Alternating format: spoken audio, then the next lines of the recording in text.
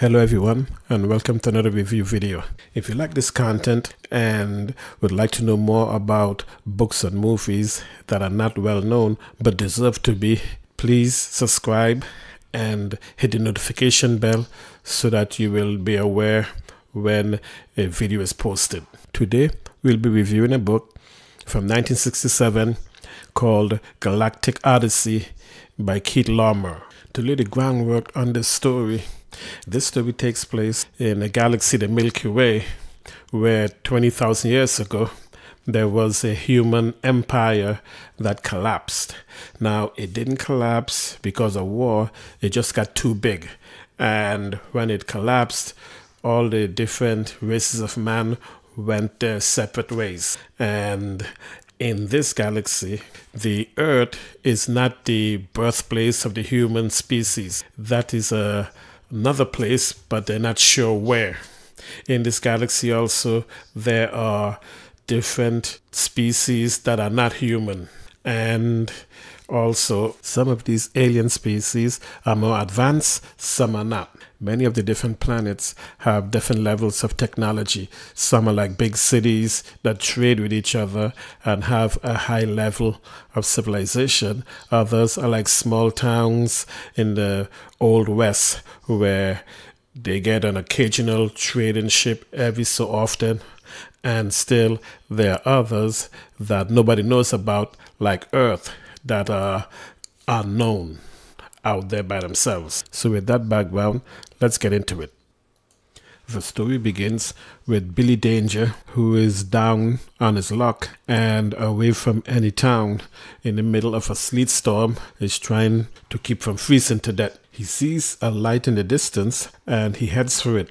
When he gets there, he notices that it's a barn with a silo next to it and a house behind. He tries the door of the barn, but he couldn't get in. So he goes to the silo and he gets into the door, goes up the stairs, finds someplace soft, and goes to sleep. He's awakened later by a loud noise and a pressure on him. He tries to get up, but the pressure is too much and he blacks out. When he comes through, he realizes he's on a spaceship, a space yacht, with Lord Desroy, Lady Rare, and Sir Orfeo. It turns out that Lord Desroy is paying Sir Orfeo to find and hunt big game on different planets, and Lady Rare is along with them. Sir Orfeo gave Billy a choice. He can work for them or he can die. With that, Sir Orfeo began teaching Billy how to be a gun boy and a handyman. First, they stopped on one world to do some hunting and then another before finally getting to Gar 28. There, the first hunt went well, but then the second hunt got Lord Desroy and Sir Orfeo killed. Before he died, Sir Orfeo got Billy to promise he would take care of Lady Rare. They tried to get back onto the ship, but it was keyed for just Desroy and Orfeo. So they ended up going into a ravine and staying in a cave. They found some cats in the ravine, like domestic cats, only bigger. Billy befriended one of them, and one day following it, it led him to a crash of a spacecraft. When he and Lady Rare entered the craft, they were able to set up and use the communications array to send out a call for help. Finally, a ship came. When the ship landed,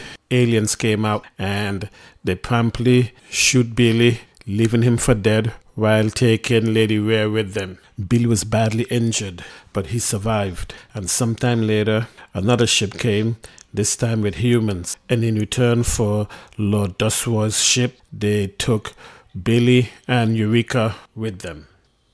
They took Billy to a planet called Inshiro, and before they let him go, they offered him a spot with them, but he turned them down. He wanted to go and find Lady Rare. So they gave him his share of the profits and set him off on Inshiro. On Inshiro, he used some of the profits to have his shoulder replaced because his shoulder was virtually destroyed when they attacked him. and they replaced it with iron and plastic and synthetic skin. He also had his ribs replaced and repaired. He searched for a Zividaj embassy because that's where Lady Rare was from, but he couldn't find one. So he finally got a berth as an apprentice on a freighter heading towards the center of the galaxy. He traveled as a crew member on freighters, learning how to be a spaceman, learning to fight, and along the way he figured out who the aliens that took Lady Rhea is. They were called the Hiak, and nobody had seen them for thousands of years. He specialized in the engines. He got promoted, which meant that he could be a crew member on ships with longer range, always working his way inward toward Lady Rhea's home world. He hired on as a power chief on a passenger liner headed for Ajax. On board, he ran into a crew member who once ran into a wreck that sounded just like the ship that the aliens came in that took Lady Rare. He questioned him to get all the information he could. One night, the passenger liner was hit by something that took out its entire front end. Billy managed to get 87 passengers and crew into a lifeboat designed for 50. He headed the lifeboat for the only habitable planet within its range, Sayak. 11 days after the lifeboat left the passenger liner, it crash-landed on the ice world of Sayak. There is a manned beacon on Sayak, and they crash-landed 400 miles from the beacon. He took 10 men with him, some food, and headed for the beacon. He barely survives getting to the beacon. Of the 10 men that set out with him, 5 died, and all of the passengers of the lifeboat survived. They were all that survived of the 5,000 people that were on the passenger liner. They were all taken to Ajax, where a board of inquiry was convened, and he was exonerated and given a small bonus. After the inquiry, 3 men offered him a deal. They wanted him to captain a ship that they would give him, and he was to slowly work his way into Rish territory and till he ended up at the Rish capital world. Now, he wasn't to do any spying. The 4 crew members they furnish him would be doing the spying, but he was to get them there, and he accepted that deal. The Rish was an alien species that Ajax thought were trying to take over economically. So with a ship he named Django and a crew of 4, he heads out, hitting over 20 worlds, trading with each one until he got to the place he wanted to go, the Rish home world, Rish. So he got through customs, and he and his 4 crewmen separated. They went off to do their thing, and he went to a park, sat down, and when he was heading back to his hotel, he was arrested by 4 Rish policemen. The Rish authorities began interrogating him, but he demanded to see the Ajax consul. When the consul came to see him, he blackmailed the consul, telling him he will make up things to tell them about him, which they will believe. When he finished speaking to the consul, he was put in a cell with 1 other creature, and to his surprise, it turns out that that creature was a member of the Hiak, which is one of the creatures that took Lady Rare. When he saw the Hiak, he lost his mind, and he began attacking it, beating it up until it begged for mercy. He then began aggressively questioning it. It told him about the Hiak home world, how it went over, and a lot of the Hiaks escaped. And it told him how it ended up on a Rish world where it committed a crime and was condemned to 40 years of slavery for that crime. It obviously was not one of those that kidnapped Lady Rare. Its name was Swat, and it began telling him how he may be able to deal with the rich. So when the rich came for him again, he was able to use what Swat told him about the rich to bargain and get his freedom. But when he found out that his men were still condemned, he was able to bargain with the rich to get their freedom. And that price was his right eye. After they had taken his right eye, they let him go. When he got to his ship, he found that the 4 crew members and the consul were there in handcuffs waiting for him. And just before he took off, they brought him SWAT because they said he helped indirectly in the negotiations. So his payment was his freedom. So on the 57-day journey back to Ajax, he questioned SWAT some more and got some ideas on where to look for Lady Rare. When he landed on Ajax, his crew disembarked and disappeared as quickly as possible. When he and SWAT left the ship and were walking through the terminal, they saw a picture of him on the screen with orders for his arrest.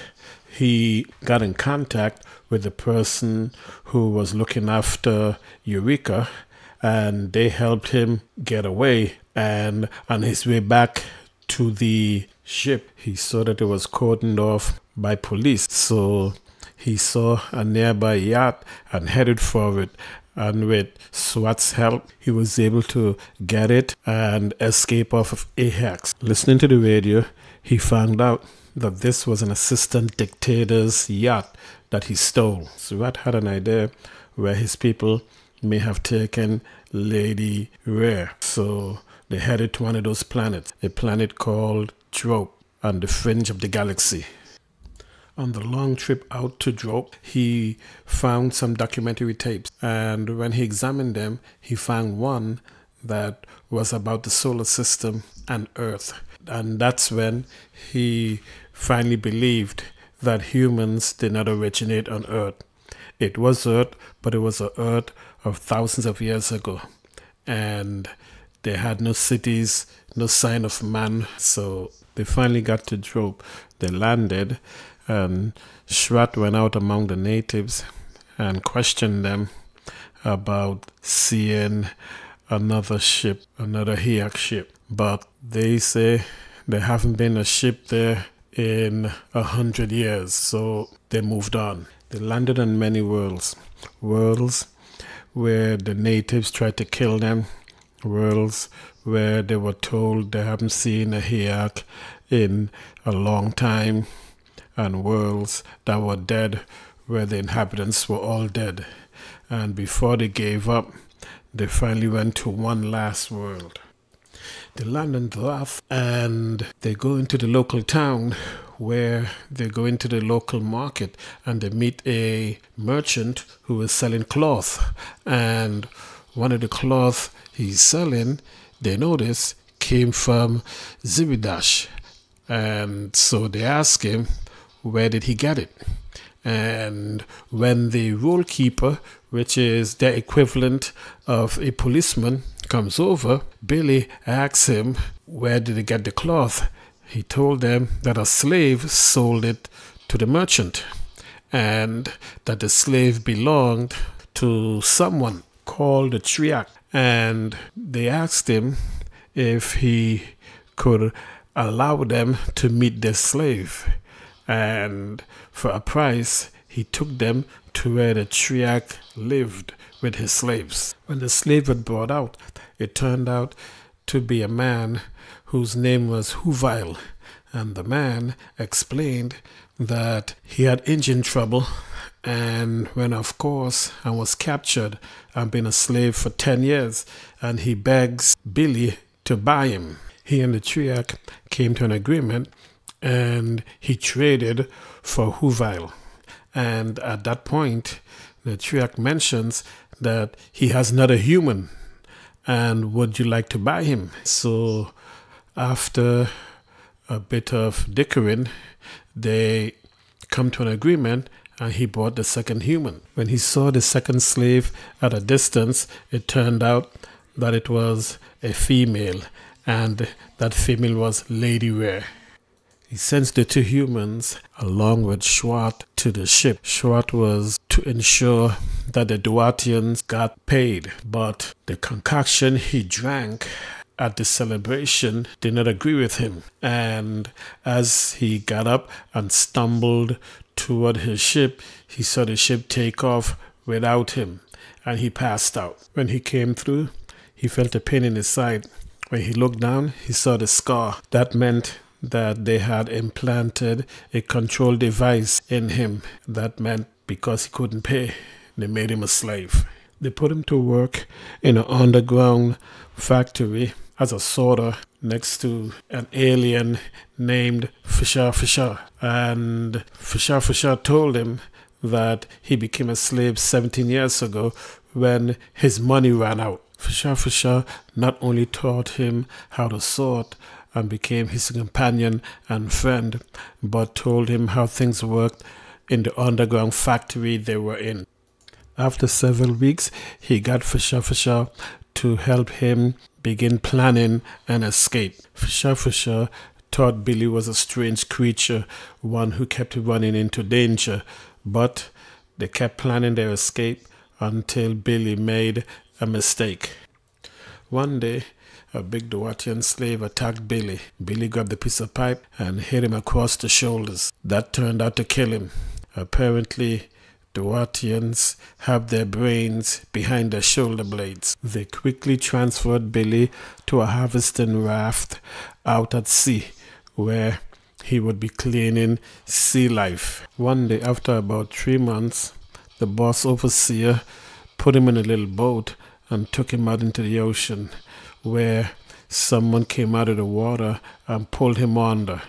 When he came through, he was on a boat with Fisher, who had rescued him. Fisher got them to a waiting Rishian starship, but just before they could board, the Duatians attacked, and Billy ended up killing 2 of them, and Shrat ended up helping him to escape, but Shrat died. The Rishian ship got away with Fisher and Billy on board. Once they were underway, Fisher explained to Billy how he escaped and how Shrat helped them rescue Billy. Billy and Fisher stayed with the Russian ship for 3 months until they got to the planet Glory, but there they got off because Billy had his mission and Fisher was going with him. Billy and Fisher kept moving inward, taking jobs on any ship that would take them inward. They saw many planets along the route, and then one day their luck changed. They were on a small freighter headed to the planet Tholintho when they ran across a derelict. They could tell it was very old, at least pre-collapse. They talked the captain into salvaging her. So Fisher and Billy went on board to get her running. They went on board and got it running.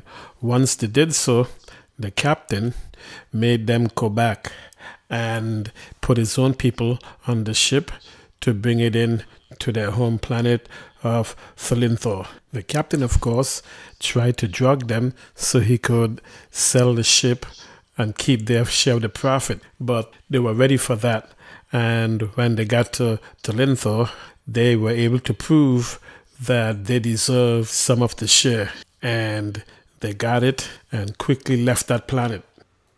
Billy and Fisher headed for the world of Rix, and when they got there, the first thing they tried to do was to buy their own ship. But the problem they ran into was the new ships were too expensive and the older ships weren't any good. The guy who owned the place they were staying at finally recommended that they go to the junkyard owned by his old uncle.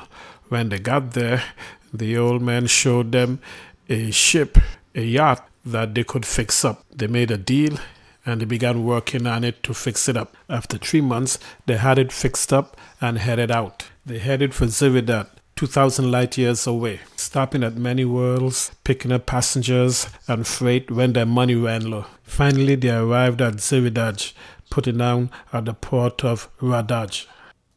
Once they got into the terminal, they began asking around for the whereabouts of Lady Ware. And it turns out she belonged to a family, a great house called the House of Arsenet Shinari. They went to the estate and saw a Lord Pastain, who is the head of the household.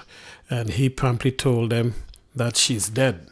But as they were leaving, a Sir Tanis pulled them aside and began speaking to them. He explains to them that she's not dead, but that Lord Pastain is upset with her because she has the power to decide who will become the next head of the house. And apparently there are 9 votes, and she holds 5 of them because of her lineage. And everyone thinks she's going to choose an outsider to be the head of the house. When they asked to see her, they were told that her husband, Lord Revenant, would not allow it. As they were about to leave the estate, an old lady who was waiting for them stopped them, asked them if they were here to help her.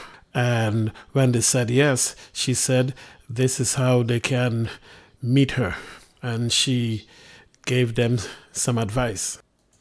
The old lady invited them to a party, but they had to go and get clothes and shoes. So they went and got the clothes and shoes made. And when they were finished and they were heading to the party, someone tried to kill them. The person failed. They continued on to the party. And when Billy saw Lady Ware, he waited until she was alone and went up to her. She recognized him right away. And just before they could begin talking, a man came and interrupted them, and Billy recognized him also. He was the human slave that was on draft. His name was Huvile. Huvile also recognized Billy, and he came up with an excuse as to why he stole Billy's ship and left him there on draft. And Billy quickly went over to speak to her. And as he was speaking to her, he touched her side and he felt the device that the Drathians have put into their slaves to control them. And when Huvile came over, he saw that Huvile was wearing the controller around his neck. Huvile told Billy that if he tried to expose him, he would kill her because the controller could cause the device in her to burn a hole in her, killing her instantly. And because Billy had touched Lady Ware, Huvile demanded a blood duel. So they fought. And as Billy was about to lose, Lady Ware came over and grabbed Huvile's arm as he was about to strike, although it caused her great pain to get anywhere close to the controller. And that's when Billy struck. He used the sword to go straight through the controller and through Huvile's body. When Billy came through, all of his wounds were healed, but they still wouldn't let him see Lady Ware. So that night, he snuck back in, and Lady Ware, Eureka, and him ran out into the estate grounds where Fasha came by with the space yacht. They hopped on and blasted off that planet. Now that they're on the ship, Django 3 headed outbound. She explained that when Billy first met her, she had been running away and Lord Desroy had caught her. And that's how the book ended, with the 3 of them, 4 if you count Eureka, headed outbound for new adventures. This is a good book. It doesn't get bound explaining how everything works. It goes right into the story. And the protagonist, Billy Danger, actually leaves a pound of flesh along the way of his adventures. He doesn't go through completely unscathed, you know. And again, you don't see a protagonist like this very often in science fiction. Anyway, I hope you enjoyed this, and I want to thank you for watching and listening.